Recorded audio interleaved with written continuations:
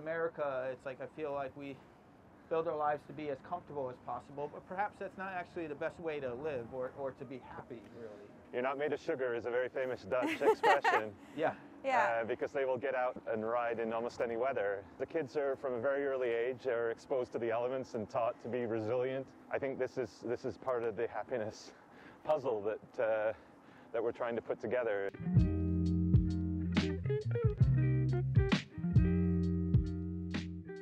That's something really nice about this place. Mm-hmm. It's just, you know, you hear people's like footsteps. The birds in the trees, yeah.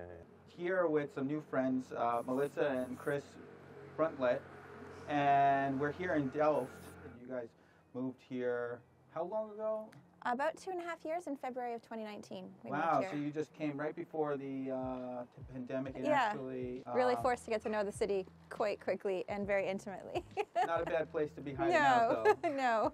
So we're just going to just ride around and show us the city and tell us a little about what you're doing and how you're maybe trying to help bring some of this like Dutch culture to other places and help them understand like why it works. I'm particularly interested as somebody that's into bikes and really trying to advocate for changing the way that cities are set up. Retrofitting some of these ideas makes a lot of sense, and you guys have spent a lot of time learning about that and learning practical ways to do that. A lot of Delft was built after the Second World War, was initially very car orientated and has since been retrofit, and so there's a lot that can be transferred to other parts of the world. I think a lot of times when people look at the Netherlands, they get caught up in the fact that it's been here forever and how perhaps it's not relatable, but cities can change. This city did change. We'll see areas that used to be very car dominated while we're cycling around. Use it as a point of inspiration to see how your cities can be adapted and changed. Well, I really appreciate you guys taking the time with us, and let's go for a ride. Sounds good. So this is school up here on the right. I noticed you have these like the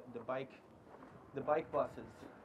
What do you call those things? Yeah, so these are here. Oftentimes they're taking the kids to other daycares if they're going to different centers, but they go to school here, so it becomes a really convenient way to move, I think, 6 or 8 children at a time.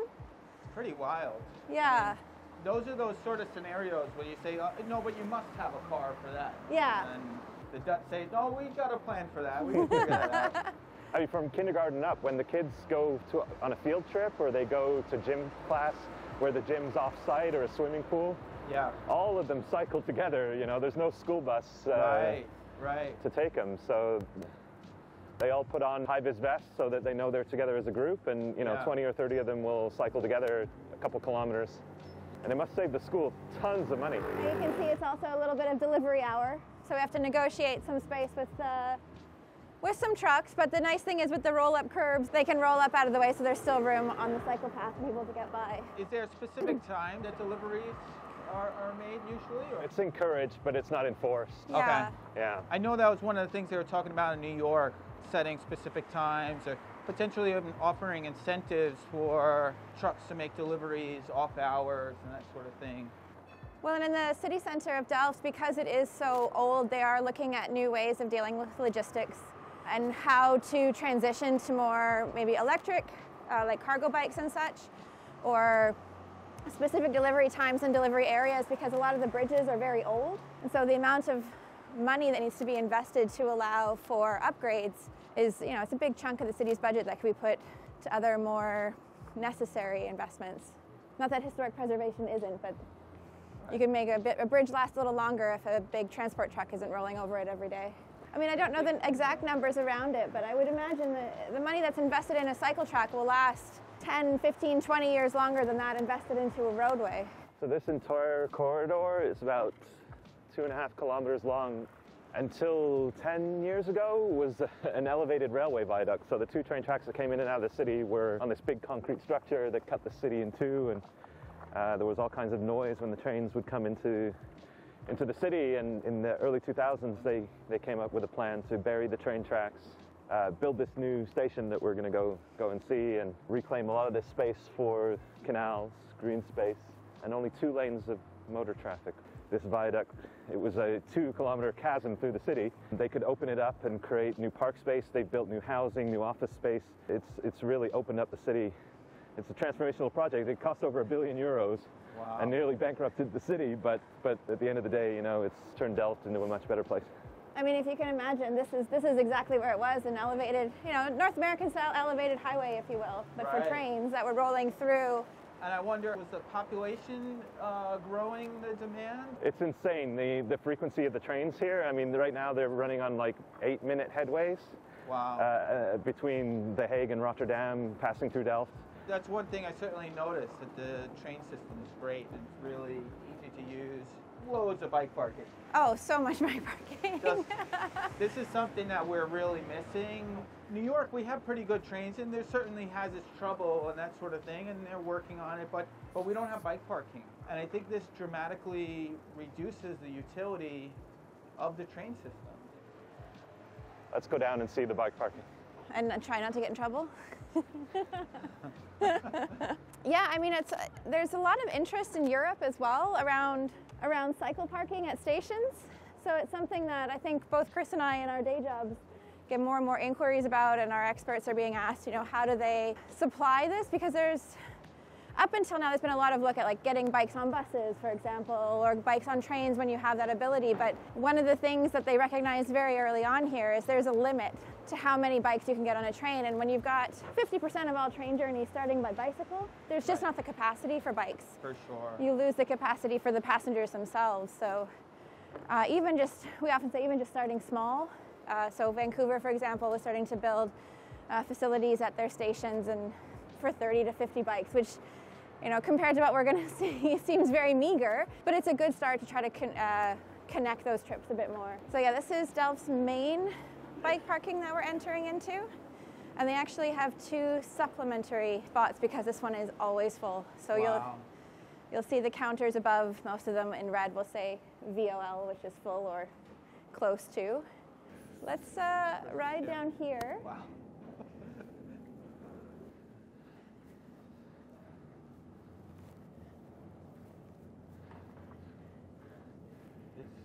Amazing. Yeah. This is really something. Do you feel that this also protects against theft pretty well, or? It assists. So we wouldn't say by any stretch that there is absolutely zero theft, but having the attendants on staff, having their cameras here to keep eye on for public safety and for social safety. Generally, people will prefer to use a space like this because they know their bike is amongst thousands of other bikes. So the population of Delft is around about 100,000. 100,000 people, Yeah. and New York City is, I think, 8 million or something like that. Yeah. Recently, they're talking about putting in a handful of bike parking spaces at the Grand Central Terminal. Mm-hmm. Do you know how many are here? Yeah, It's yeah, like Chris does, 7,000? So the facility we're standing in is 5,000. The day they opened it, it was almost at capacity, so they very quickly got building a second overflow facility, which is another 3,000. That one filled up so quickly, they recently opened a third. That's 2,000, so in total there's 10,000 bike parking spaces for a city of 100,000 people.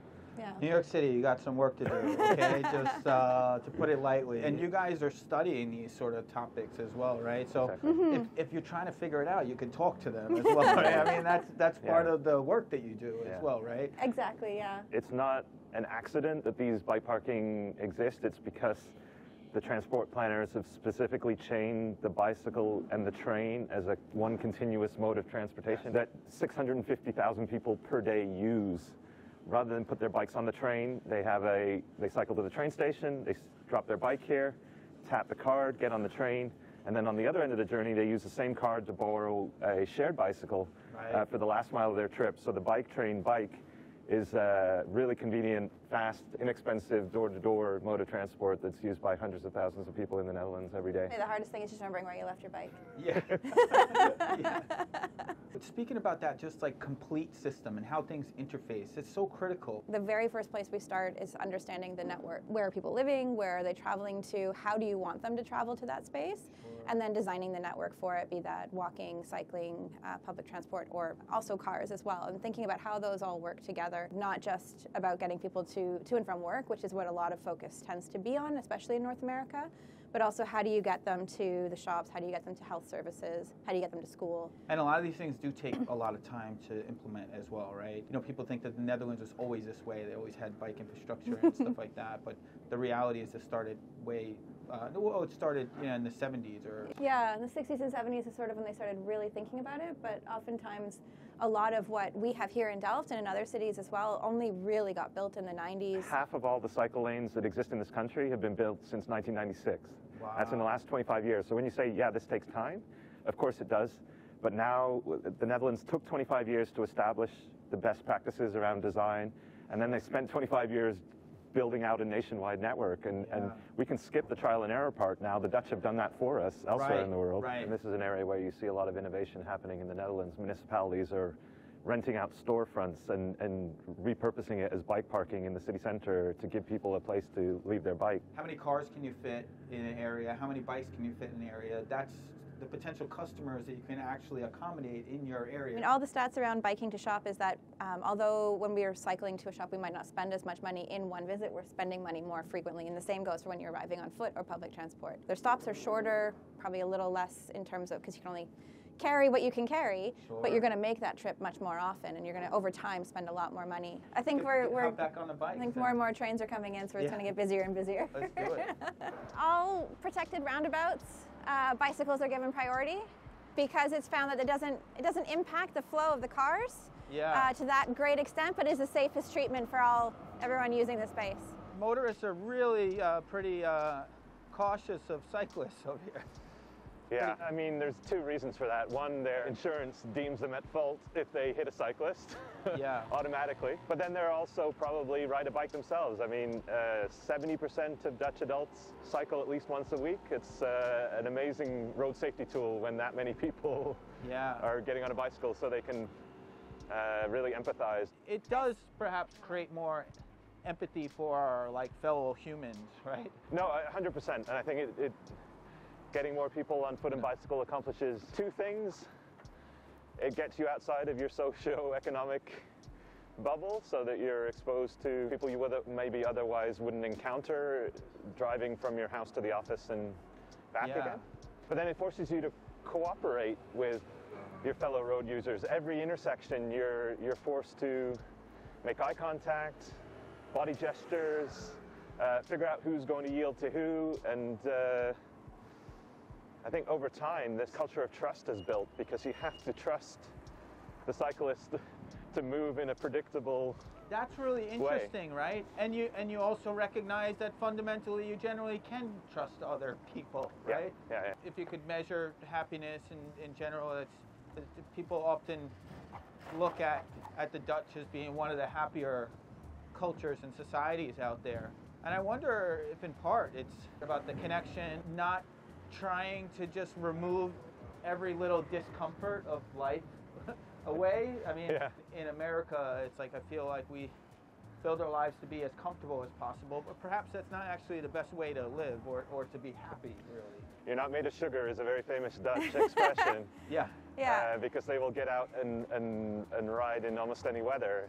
Especially the kids. The kids are from a very early age are exposed to the elements and taught to be resilient. I think this is part of the happiness puzzle that we're trying to put together is the freedom and independence, of course, but the exposure to their neighborhood and their city and the people around them is hugely important when we're developing as small children. Living in Canada and then moving here, I'm just interested to know on your happiness and quality life changes in this regard. Yeah, well, that was really the inspiration behind the book, because I think moving here we had full expectations that our quality of life would change, and it's part of the reason that we wanted to move in the first place. And I think what happened was we got here and we were, even us knowing better, we're surprised. So our kids seemed happier for the most part, aside from the fact that they're teenagers, so you get what you get with that. But we both felt happier and less stressed and just more connected as well. We met our neighbors very quickly because the built environment allowed us to go outside and meet everyone. And even for me as a woman, no longer feeling alone when I was out on the cycle routes, or feeling like every time I stepped on my bike I was making some sort of political statement. People on bikes and people walking and such, it's more eyes on the street. If you're riding a bike, you're seeing things, you're experiencing things, you're hearing things on a totally different level. It's not just about living in a great place for cycling, but it's about living in a great place that makes everyone happier and healthier, you know, we often point to the fact that we're living in a mental health epidemic, Right. but we're not doing enough from our built environment to address that. Whenever you start talking about cycling, and specifically cycling in the Netherlands, the first thing you always hear is, yeah, well, that's fine, but what happens when I have to get my kids to school, do some grocery shopping, or what Right. about the elderly, or what about the disabled? And because they've never seen or experienced those possibilities in their everyday lives. And all we have to do is, through our words, our photography, and our film, show them what's possible. What can be done. I'm gonna park her right here. Prospect Park in Brooklyn was a big example of this. So Yeah. the west side of Prospect Park it was very disputed. You know, if they can put in this protected bike lane. A large percentage of the community were against the infrastructure improvements, and then, you know, it ended up going through anyway because it was too much of a safety issue. Safety, you've just mentioned, has got to be a key metric. We've accepted that tens of thousands of people will die on our roads. From a global perspective, From a yeah. global Yeah, perspective. sure. If this were the airline industry or the maritime industry or the rail industry, you know, would there be calls for overhaul and change? But because it's the road network, we just kind of accept it as collateral damage and we move on for fear of inconveniencing cars. That has to change. I guess it's that, you know, like the serenity prayer, you accept the things you cannot change and you change the things you can. And people just accept that as if you can't change that. Yeah. But that's what you guys are helping to share, that, yeah, there are other ways to do that. Again, you wouldn't know, but this is actually a continual green light for pedestrians and cyclists. They Oh, cool. always have the right of way. And then the car has to, quote unquote, beg for permission to cross the street. So they trigger a sensor on either side. Then the light goes red and the car can get through. So it's completely inverse of the way that we generally build our intersections in cities. And the reasoning for that is that some 30,000 students come through, or professors, whoever, come through this intersection a day. So to stop them would be completely inefficient for the Right. number of cars that are actually moving through. So Wow. Because it's not always the case that people, you know, drive a car because they want to. They drive a car because sometimes that's faster or more comfortable or whatever. But if Yeah. you actually make accommodations for the other modes, yeah, you can start to realize those benefits. As a species, we're not idealistic in our mobility choices. We just pick the most practical means, and it's often based on time. Yeah. So if we make the car the fastest way to get around the city, more people are going to use it. All right, so we were talking a little bit before about making things safer for cyclists and pedestrians. A topic that seems to always come up here in the Netherlands is about bike helmets. I have my own perspective on it, and I know a lot of different people have different perspectives on the topic. But I'm wondering what your thoughts or what your experience is. There's so much to say on this topic. It's a very passionate and nuanced discussion. Elsewhere in the world, we're told that the bike helmet is the most important thing we can do for cycling safety, and I think the Netherlands has actually proved that the opposite is true. Societies with the lowest helmet usage, here it's about 0.5% of cyclists wear a helmet, so it's 1 in every 200 cyclists. Actually have the highest levels of safety. Safety in the engineering and the infrastructure, safety in behavior, safety in numbers, rather than safety in personal protective equipment. The results speak for themselves. The Netherlands has the lowest cycling fatality rate per kilometer cycled in the world, despite the lowest helmet usage rate in the world, because they've seen the helmet as a distraction. They've seen a helmet as a counterproductive message that tells you that getting on a bicycle is dangerous, and they see the helmet as potentially stopping certain demographics from cycling, teenagers, the elderly, and if just a certain percentage of cyclists stop cycling or cycle less frequently because of this pressure to wear a helmet, then society loses out on all these amazing benefits that it would otherwise get from a public health perspective, from reduced congestion, from improved livability. I think the Netherlands proves that you can't have cycling safety without the safety equipment. The safety actually lies in the street design and your traffic safety policies. Can we get through? It's a bit of a busy spot. Yeah, okay. we can walk it. Yeah. Okay. Wow, this is something, huh? All right. So what is this considered here? So this is the Markt, or the main square of the city. So Okay. on Thursdays and Saturdays, this is where our market takes place. So this will be filled with Oh, cool. vendors and such. You know, Christmas time, there's in normal times there's a big festival when they light the tree, or King's Day, which is the king's birthday. Everyone has the day off, and there's a big celebration here as well. So it's like a very much a gathering space. It's the living room of the city. Yeah. And we have the old City Hall building on one side, and the new kirk, the new church, on the other, which is actually where the royal family of the Netherlands is buried underneath. Wow. Delft, as it is where the Netherlands, as we know it today, the Kingdom of the Netherlands, was started. So, Oh, wow. Yeah. When you come here, you feel like it's always been this way. But in fact, 16 years ago, this was a surface parking lot. This was filled with cars. Just parking. Yeah. And much of the city center was still accessible by motor vehicle. It took a political coalition between 3 or 4 different parties, a single vote margin that made the entire city center autolu, or low car, that restricted motor vehicle entry to residents, freight and service vehicles only. And then, as a result, we get this sense that while this place was returned to its former glory, that it was always this way, but it was in fact not that long ago. And it was one of those cases where it started with a bit of a pilot idea. So these patios that you see here for these restaurateurs, at that time they weren't here, and then the city said, well, we'd like to build patios. There was like, well, we're not the Mediterranean, we can't have patios. So even here, we are not this place, is the argument. Right. Yeah. So they said, well, why don't we'll trial it. And so they kept some of the parking, and then they had the patios. And the patios were such a success over here that the businesses on this side wanted it, and that helped to become the compelling case for removing the cars altogether. It's interesting you say that, because this is something that's happening throughout the world as a result of COVID, right? Where they're having, this outside dining and stuff like that in places maybe they wouldn't ever consider it. And in this case, it took a political coalition to make this work, but 15 or 20 years later, I don't think anybody would want to go back to the car-dominated status quo that existed before that. Yeah.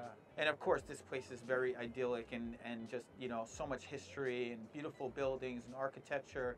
But for a newer city environment, it's not really all that much different. People do just generally enjoy being able to walk around and not be worried that they're going to get run over or something like that. And I think if this was just filled with parking, it wouldn't really give that sort of experience. So many cities have given away their most valuable real estate on the water, in the public squares. Where the train was buried, there's also underground parking, and so that's where, if you're coming to visit the city center, that's where you park. But it's by no means, this car-free utopia. It's just the cars are kept at a distance from the city center, which is reserved for, social and economic activity, as it really should be.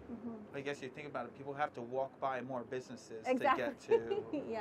Well, thank you guys so much for showing us around your new fine city here, and I hope we get an opportunity to do this again, because there's definitely so much more to talk about. You guys also have just tons of content.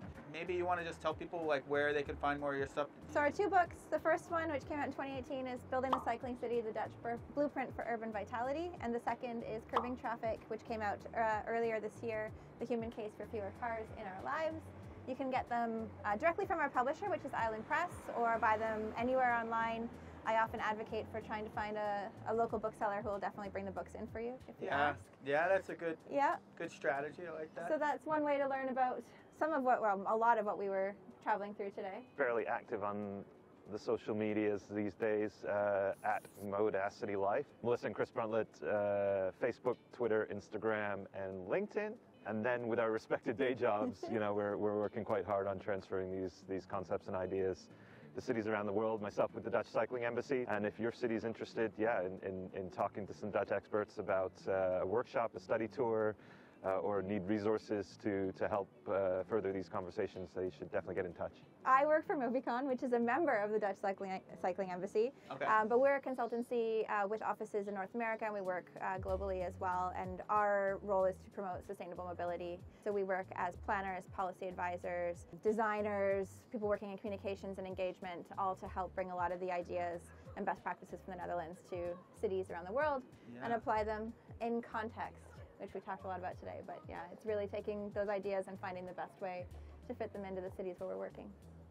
Yeah, because I think the point that I've gotten to is that, it doesn't really make sense to do it alone. That there are proven best practices. There's been some trial and error that's already happened here in many ways. And it seems the direction of many cities are going in this way. So yeah, let's try to figure out what works and learn from others that, you know, have been studying this. And I appreciate you guys sharing all your experience today, and I'm sure others do. I personally am going to try to continue to understand it so I can better convey this message as I talk and explore different places. I guess I just got to ask in someone in closing, do you guys plan to stay? Yes.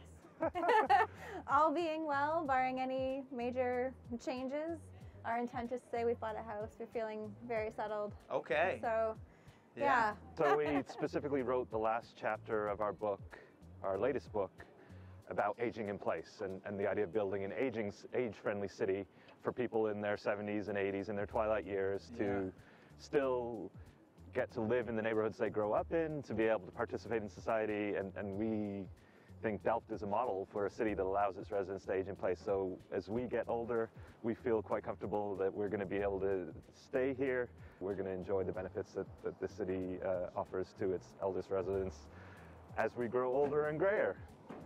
So I guess that means I could hopefully come to visit for years to come as well. Exactly. All right, awesome. Well, thank you guys again. You've been so kind with your time and really appreciate it, and just so knowledgeable about these things. Thanks again. Thanks for visiting. Our pleasure. Yeah. Awesome. Cheers.